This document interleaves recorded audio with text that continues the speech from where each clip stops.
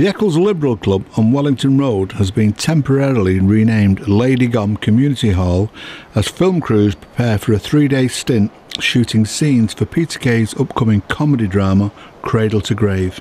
Based on the early life of broadcaster Danny Baker, the 8-part 1970s period series follows Kay's character, the Cockney wheeler dealer Fred Baker, along with his larger-than-life family. Security is predictably tight as crews work to refit the inside of the club, but little birdie told Salford Online Peter Kay would arrive today to start filming.